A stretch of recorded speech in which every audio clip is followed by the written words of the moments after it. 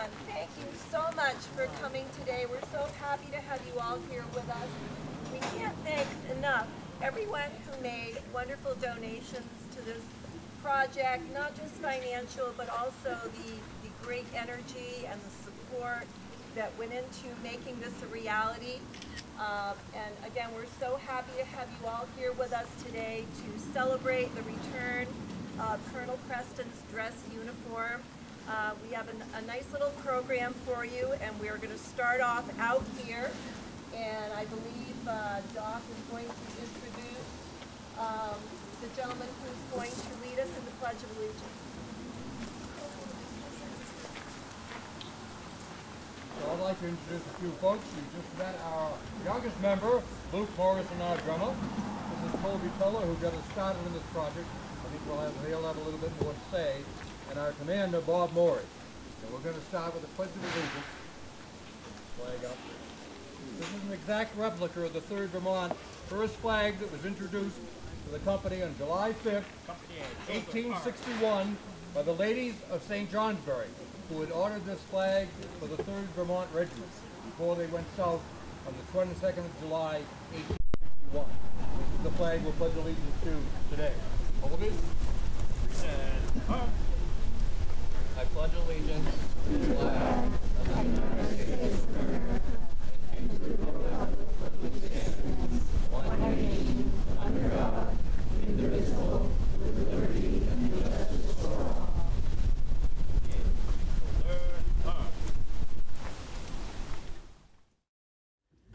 Again, welcome everyone. I would like to introduce our first speaker for the afternoon, and that is Senator Jane Kitchell from the Caledonia District. I've known Jane for many years. Jane and her family have been long-standing Danville residents for many, many years. And I'll just tell you one quick story that Steve shared with me. Jane wasn't really aware of it, but apparently Jane's late husband, Gil, was very fond of Civil War history, particularly Colonel Preston. And every year around Memorial Day, Gil and Steve would have sort of a competition to see who could be the first to bring memorial flowers down to decorate Colonel Preston's grave. I'm not sure what the count was on who won each year, but they were always very, very adamant about making sure that Colonel Preston's grave was appropriately decorated for Memorial Day. So, Jane. Thank you. Growing up in Danville, I think we all had a very strong sense of history. My grandmother lived on one of the houses on the park, and so we played in the park and spent many hours probably injuring ourselves on the fence around the Civil War monument. I'm looking out Dave Hare. My husband was a member of the Hemlocks very early on, and so have a strong attachment to Civil War history. As a member of the legislature, I think we could describe the Vermont State House as really a Civil War museum. It just permeates our daily sense of self. Also, Thaddeus Stevens, we have the Historical Society provided a portrait of Thaddeus Stevens as well. So in Danville, we may be small, but we have a strong sense of history. My grandfather, McDonald, we grew up knowing that he was born on the day President Lincoln was shot. And so I have, yes, been putting flowers, or actually a pot of plants, on Colonel Preston's grave for over 50 years. And so this year I haven't had to go down and water much, I have to say. I usually used to be every couple of days. So I do the Preston lot, the Sias lot, and the Bliss Nash Davis lot. And Patty mentioned there are actually a letter in the collection from Colonel Preston to Bliss B.N. Davis, which is Bliss Nash Davis. And he was the state's attorney. He was an attorney when Danville was the county seat. And if any of you know some of the lore, he actually was stabbed in the courtroom by Bristol Bill, who was a counterfeiter. So that's the more history here in Danville. But it's really wonderful that we can bring the rest of the Preston collection back home. This is really an important addition, and it was so impressive, the outpouring of support and the money to make this happen so quickly. So thank you for the Hemlocks as well. And I'm going to not pass it over to whoever's next, Patty. I don't have my glasses on. I'm going to call. Oh. Thank you, Senator Kitchen. So I'm Dr. Minsinger. Actually, I was a doctor, retired, but I've been running with the Hemlocks for quite a while. As you can see from my outfit, I'm sort of portraying the 1864 look when they charged over the parapets at Petersburg, or 1865, the spring of 1865. The uniforms did get dirty as the war went on. So I don't have a frock coat, I don't come fancy, I just come as myself. On the other hand, we have a couple of other folks here that we should sort of mark. Colby Tuller got us started with this. He saw the equipment here from Colonel Preston on the horse shoulder, which is a store that has all sorts of memorabilia from the Civil War, and our Commander Bob Morey. But the other person that we should really, man, I don't see Steve in here as usual, Steve Wakefield, probably has put the arm on everyone in this room to give money to this cause. He was determined that Colonel Preston, or Addison Preston's uniform come back. I had the opportunity, all three of my sons got me involved with the Hemlocks. I won the history prize out of high school, but never thought I would really be doing this. But they got me interested, and I've done it for about 23 years now. And it is rewarding. We were down this past January for the event at Princeton, on the Princeton battlefield. And I would commend you to go to the Princeton battlefield, American Revolution, of course. And what was impressive there was that they had legacy units from both the American and from the British side. So in other words, some of those units that fought on the Princeton battlefield still can sort of trace their history forward to modern day units. So with that, I had the pleasure of inviting Lieutenant Colonel Travis Myers from the 172nd D Squadron, 1st Squadron of the Vermont Cavalry, of the modern day cavalry, Mountain Division, is that right? That's correct. Did I get all of that right? Got it. No, all right. I'm just a little private, so I don't sometimes keep up with all this higher up stuff. Lieutenant Colonel Preston. We'll talk about Lieutenant Colonel Preston. Lieutenant Myers will speak about Lieutenant Colonel Preston and the connection perhaps back to the 1st Vermont Cavalry. Thank you. Thank you for coming. Thank you. It keeps the Vermont tradition of duty going. Obviously, Preston went down, Civil War, never returned home. I understand you've been overseas yourself, so correct. That duty from Vermont continues. Thank you. Thank you. Thank you. Well, thank you for having me on this amazing occasion and event. It's truly an honor to be here. As Doc said, I'm the commander of the current cavalry squadron that traces its lineage all the way back to the unit that Colonel Preston was in charge of. So we continue a lot of traditions in the military. And we're really proud to be a part of something that goes back as far as the Civil War and even before that when we trace it back to militias. But I personally am the current commander, but I do have a commander in my ranks. I'm going to introduce you. He's kind of a history buff, so I really wanted to give him the opportunity to talk. I'm going to introduce Captain Thomas Hemmerling. He's our headquarters company commander. And he's just really going to give you just a quick story on how we trace our lineage back to fine gentlemen and officers like Colonel Preston. So, Tom?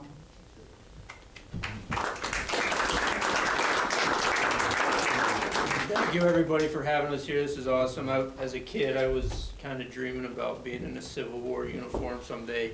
Never had the opportunity, so I joined the Army instead. But two main points, really, about Colonel Preston himself and then the regiment as a whole. For people that aren't in the military, sometimes it's hard to understand the sheer responsibility, that officers, enlisted NCOs, non-commissioned officers have in the military. Colonel Myers is a lieutenant colonel, the same as Preston Addison. In today's modern military, that would look like 15, 16 plus years of service. I'm currently a captain, which in the typical military is 4, 5, 6, 7 years of service.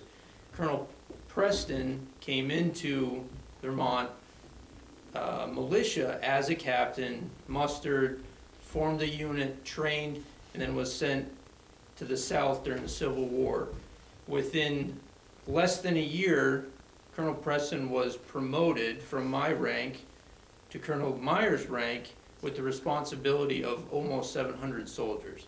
If you look at that in today's world, that would be like me here standing before you, being given Colonel Myers' job on the spot and being told, go to war with these soldiers, make decisions for these soldiers. So we can't understand in today's world what the level of responsibility that Colonel Preston had in a split second.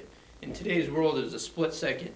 Here's 700 soldiers, take them to war, you're responsible for all of their lives. You really can't put yourself in that situation and understand that until you're there, and he, of all people, gave the ultimate sacrifice for those men and brought almost 500, 550 of them back home to Vermont. So that level of responsibility is just absolutely incredible. For the history that a small town like Danville has, that's something to be incredibly proud of. I'm from a small town as well, just like this. So to have that lineage, have that history is outstanding. So again, I appreciate you having me here. In today's Vermont National Guard, at all of our ceremonies, at all of our receptions, if you will, we still respond to a commanding officer, to a commanding general, whoever it may be, a superior officer, with a salute and First Vermont. So that is how we've tied, to this day, 175 years later, the importance of where we came from, where we went, and where we're going forward, and it will always remain with us as long as we are First Vermont, as long as we are the CAV. So again, I really appreciate you having me here. This was awesome to see.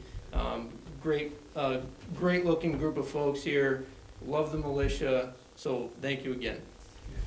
And I think Colby's next. Well, good afternoon. It's an honor to be here on this monumental day, and I'm a proud member of the Vermont Civil War Hemlocks. I've been in the group a few years now. It's been a great honor and a privilege to be part of this amazing team and amazing project to finally bring home and dedicate the uniform and artifacts of Colonel Addison Preston, which he was Danville's most famous Civil War hero and a hero of our most defining conflict, the American Civil War. I'm very pleased and overjoyed to see that the Colonel's uniform is finally back home here in Danville, and to know that we accomplished a mission in an overwhelmingly short amount of time to preserve a legacy of an extraordinary soldier, cavalry officer, leader, disciplinarian, and of course person. Addison Preston was respected by all his officers, all his men, and effectively the whole state of Vermont. He cared for his men and was ready to place himself wherever he sent his men, and it shows what kind of officer and person he was.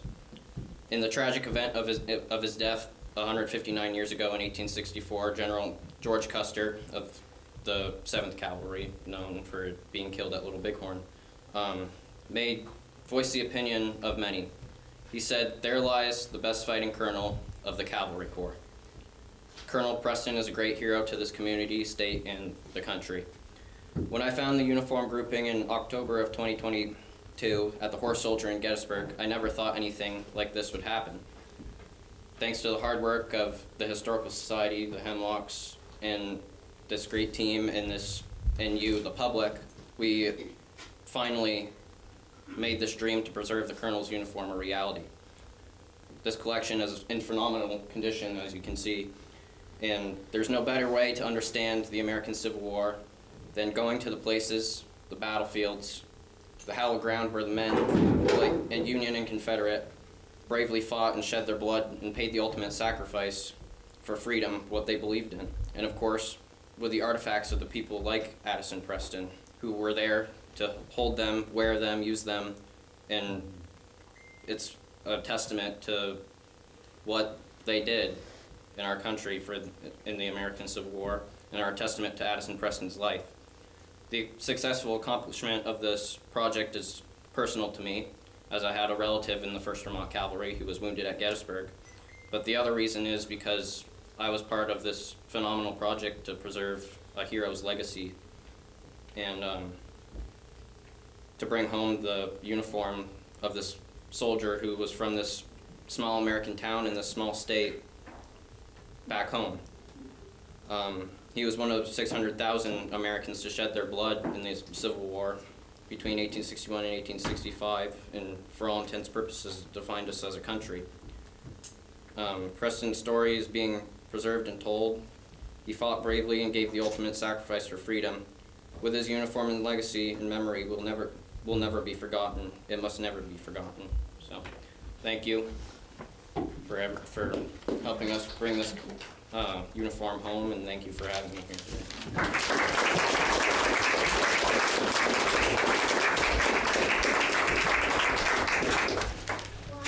Good afternoon. I was asked to say a few words about the Vermont Civil War Hemlocks, to let everybody know a bit more about who the organization is. The organization started back in the early 1960s. There was a lot of revelry going on to commemorate the 100th anniversary of the Civil War during the 60s. Here in Caledonia County, Andy Fisher, who's a local history teacher, formed the Hemlocks with a handful of other people. They were enthusiasts of the Civil War and wanted other people to know more about it. So they formed this nonprofit organization called the Vermont Civil War Hemlocks. The word hemlocks was taken because a lot of Vermont soldiers put a sprig of hemlock in their hat when they were sent south so that they could identify themselves as fellow Vermonters. So that's where the name Hemlocks came from. The group was focused on informing people about the Civil War in general for the first few years, but more particularly the story of Vermont and Vermonters' efforts during the war. We have a long history of successful fundraising. Back in the 60s, the group fundraised and had a replica 3-inch ordnance rifle, one of the cannons setting up here and back that we're going to be firing when this talk is done this afternoon. Folks from all over Vermont and many other states have seen the Hemlocks in various parades, civic events throughout the country. And we've been to many of the national battlefields for reenactment, so we've got a presence nationally as well as here in Vermont. The thing that we take a lot of pride in is knowing that soldiers are people of action. They do things. Just as the troops on the battlefield will adjust to what's happening, so too have the Hemlocks had to pivot over the years. Over the years, the Hemlocks have been based on 4 solid principles that always guide what we are doing as an organization. We, first and foremost, are about education, preservation, conservation, and cooperation. Those 4 things go hand in hand to bring any project to successful completion. If you indulge me for a minute, I'll talk about a few of the accomplishments the group has had in the few years, the 60 years that we've been around. In the field of education, we've given hundreds of presentations at schools to teach young folks about the Civil War and hopefully spark some interest to keep them involved throughout their life. We've participated in the State House on Farmers' Nights many times and other occasions at the State House when things like pictures were being installed in the State House. We've done parades and community events throughout the whole New England area. And preservation.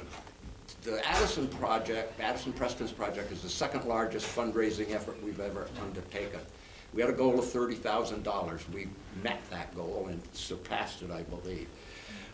The largest fundraiser we ever had was $50,000 we raised to buy an original Civil War cannon. It was available to us. We never thought we'd raise the $50,000, and it took us a lot longer than it did to raise the $30,000 for Addison Preston's uniform. But gun number 229 from the Phoenix Iron Works down in Pennsylvania is up here. I hope you'll all stop and take a look at it. We've raised money for preservation. We've raised over $50,000 and donated on behalf of Vermonters to help preserve the original battlefield sites at Gettysburg, the Wilderness, Cedar Creek, 2nd Fredericksburg, and Gettysburg. We've raised and contributed money to build granite monuments and had them erected on battlefield sites at Lee's Mills, Big Bethel, and a special monument honoring Willie Johnson at Harrison's Landing.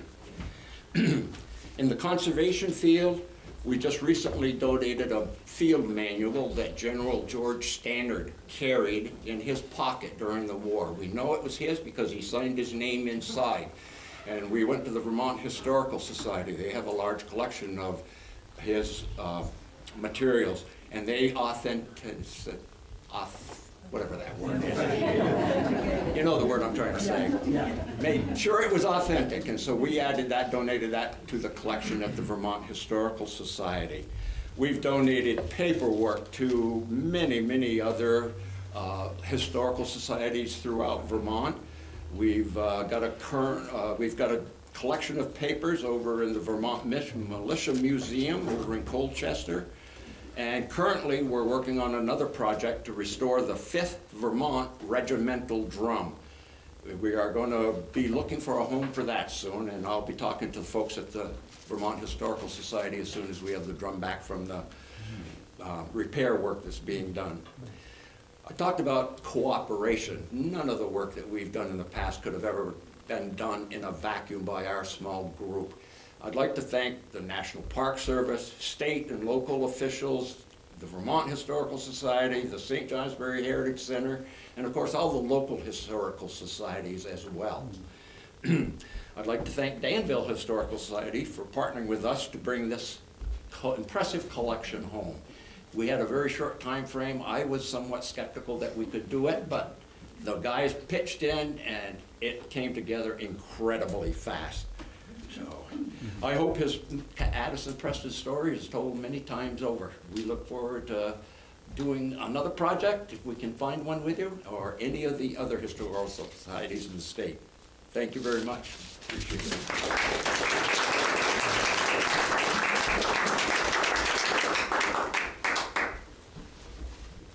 And now it is my great pleasure to introduce to you a very special guest that we have here with us today, all the way from San Diego, California. Mr. Bob Preston, which some of you may have already met, came all the way to be with us today to celebrate this acquisition and help keep the legacy of his family, the Preston family, going on for many, many years to come. I met Bob last summer. He contacted me. He wanted to come and visit the Historical Society and see the artifacts that we already had relative to Colonel Preston. And at that point in time, we had no idea what was on the horizon, this big project. So as soon as Bob found out what was going on, and he was very generous in his support for this project, as soon as he found out that we had acquired the collection and we were going to be doing a dedication, he immediately started making travel plans for Vermont. So here he is today, the great-great-nephew of Colonel Addison W. Preston. Bob.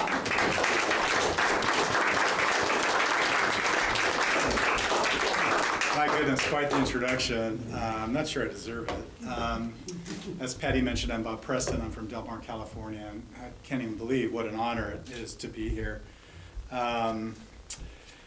So I've heard lots of stories about Danville and Colonel Preston from my parents, my grandparents, and I was finally able to visit, as Patty said, last summer, and I felt this amazing initial, just right away, this connection to Danville. And it's just such an honor to be here today. I have 3 sets of grandparents buried here, 2 in Danville Green and another over in the Presumpscot Cemetery.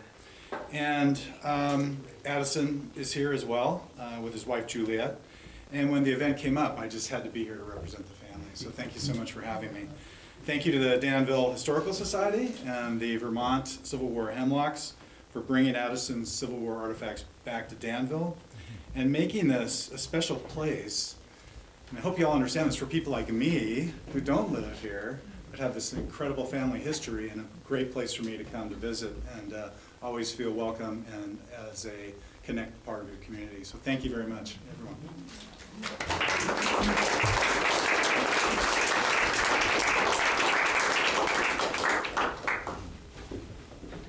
And now for the second part of our program, we're going to ask everyone to file back outside from whence we came.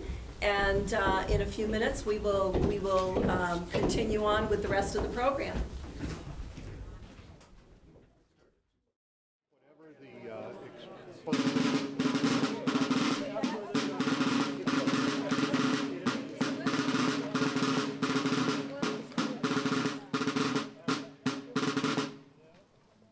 Thank you, Luke. That gets everyone's attention. That means assemble. Okay, so here we are back outside again. I just kind of want to set the stage for this next part of our tribute to honor Colonel Preston.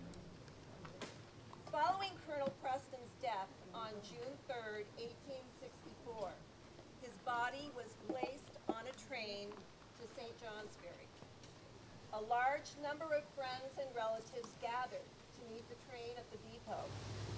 The county court, in session at the time, adjourned, and the judges, lawyers, and many citizens of St. Johnsbury joined in the procession with muffled drums and amid the tolling of bells. Escorted the procession from the depot to the main road leading to Danville village. Upon arriving here, the bells were again tolled. Following a service at the Preston home, a short distance up Hill Street from where we are now gathered, Colonel Preston's funeral was held the following Sunday. It was the largest funeral ever held in Danville with people from all over Caledonia County, many not being able to fit inside the former Congregational Church, which sat on the very same site as the present-day building. A procession formed to take the coffin to the Danville Green Cemetery, led by a groom bearing the colonel's sword, saddle, and spurs. The coffin was carried by 8 men, including Captain Abiel W. Fisher from Danville of the 4th Vermont Regiment. Carriages carrying Preston's relatives and a long line of mourners followed, stretching all the way from the village to the cemetery. At the gravesite, a choir sang a solemn dirge. A benediction was given, and the brave soldier was laid to rest. Please hold these reverent thoughts in your hearts as we continue our tribute to honor Colonel Addison W. Preston. Thank you, Patty. Patty, thank you for your efforts. Thank you. So, I have spent 23 years trying to connect to Civil War soldiers, and I never thought I had a relative in the Civil War. But if you go to Gettysburg, Pennsylvania Monument, Company 139th Pennsylvania, there's a William E. Minsinger, my namesake, and his family left Germany 30 miles from where my family left Germany. So somewhere in the Middle Ages, we were probably connected. So there's always a connection. But how do we really connect with Addison Preston? So I had asked Patty whether we could actually sing Battle Hymn of the Republic. So that tune had new words put to it. It was actually, the music was Glory Hallelujah, written by a Southerner. And the boys had gotten stanzas together for John Brown's Body. But Julia Ward Howe from Boston, an abolitionist, went south with the Christian Commission and heard the boys, beating out the John Brown Body. Well, she got the idea that she could perhaps do better with poetry. She actually was a poet. And she woke up in the middle of the night and had 6 stanzas. So you almost always hear 5 stanzas of the Battle Hymn of the Republic, and that's how it was published. But she had actually written a 6th stanza. And today's historic event, we will sing all 6 stanzas that she wrote. But I call your attention to the 5th stanza, where it says, "Let us die, make men free." And that's what Addison Preston did. So we need to keep in mind his sacrifice. So, I am not going to sing. Who is the singer? Who is the singer? Tom C, where are you? We're all going to sing. All right, well, I'm not going to start off because I can't sing worth who. So if someone would start us off here, I'm bringing the Battle Hymn of the Republic, all 6 stanzas. One eye, glory of the coming of the Lord. He is trampling out the vintage where the grapes of wrath are stored. He has loosed the faithful lightning of his terrible sword. His truth is marching on. Glory, glory, hallelujah. Glory, glory, hallelujah. Glory, glory, hallelujah. His truth is marching on. I have seen him in the light of they have builded him an altar in the evening tent. I can read his righteous sentence by the dim flaring glance. His day is marching on. Glory, glory, hallelujah. Glory, glory, hallelujah. Glory, glory, hallelujah. His day is marching on. I have read a fiery gospel where the burning souls steal as you deal with my contenders, so you let the year born of the Lord. Master circle with his leaders, since God is marching on. Glory, glory, hallelujah. Glory, glory, hallelujah. Glory, glory, hallelujah. Since God is marching on. He has sounded forth the trumpet that shall never call retreat. He is sifting out the hearts of men before his judgment seat. Oh, he lifted my soul to answer him, and he will at my feet. Our God is marching on. Glory, glory, hallelujah. Glory, glory, hallelujah. Glory, glory, hallelujah. Our God is marching on. In the beauty of the lilies, Christ was born across the sea, with a glory in his bosom that translates you and me. As he died to make men holy, let us try to make men free, while God is marching on. Glory, glory, hallelujah. Glory, glory, hallelujah. Glory, glory, hallelujah. While God is marching on. He is coming like the glory of the morning on the way. He is wisdom to the mighty, he is comfort to the brave. So the world shall need his whistle, and the soul of time is saved. Our God is marching on. Glory, glory, hallelujah. Glory, glory, hallelujah. Glory, glory, hallelujah. Our God is marching on. Patty, I'm gonna go off script just for a minute. Steve, come out here. Almost all of you know Steve Wakefield. But again, I mentioned Steve and said that he said he was going to get Preston's artifacts back to Danville. And he did. So, boys, turn the corner here. I want 3 cheers for Steve Wakefield. Absolutely. 3 cheers for Sergeant Wakefield. Hip hip. Huzzah! Hip hip. Huzzah!